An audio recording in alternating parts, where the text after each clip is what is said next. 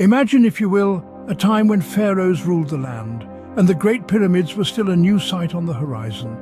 The cradle of civilization, ancient Egypt and Nubia, were enthralling entities, each holding their unique allure.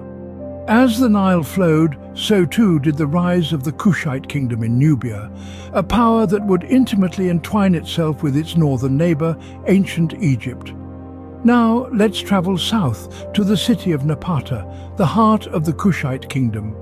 In Napata, a city of gold and gods, emerged as a beacon of culture and power in the heart of Nubia.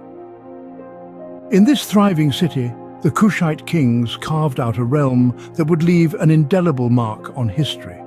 The rise of Napata was closely intertwined with the story of these formidable rulers.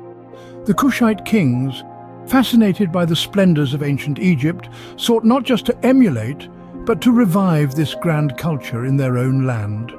They adopted Egyptian religion, art, and writing, infusing them with a distinctive Kushite flavor. One of the most notable Kushite kings was Pia. This ambitious monarch wasn't content to rule just Nubia. He set his sights on Egypt, the land that had so deeply influenced his own culture. Pia led a successful military campaign that extended his rule up the Nile, over Egypt, and into the Mediterranean world. With this conquest, he established the 25th dynasty, marking the first time that Egypt was ruled by kings from Nubia. In this way, the Kushite kings left an indelible mark on the annals of history. They harnessed the cultural power of ancient Egypt, reviving its grandeur in their own kingdom and thereby shaping the cultural landscape of Nubia for generations to come.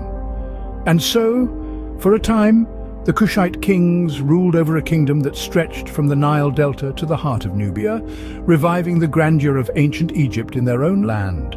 Like all great civilizations, the Kushite kingdom eventually fell into decline, but the legacy of Napata and its kings lives on. The Kushite kings, hailing from Napata, were not merely rulers, but ardent admirers of ancient Egyptian culture. Their reign marked a significant era of cultural revival, where the splendor and grandeur of ancient Egypt were echoed in Nubia.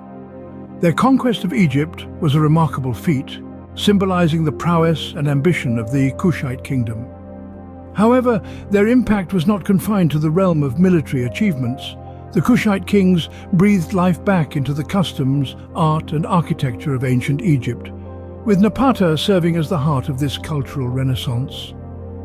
Even as their rule waned, the cultural imprints they left behind continued to thrive, preserving the spirit of ancient Egypt in the heartland of Nubia.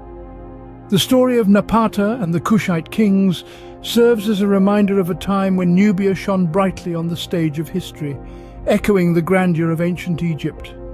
For more fascinating tales from history, don't forget to subscribe.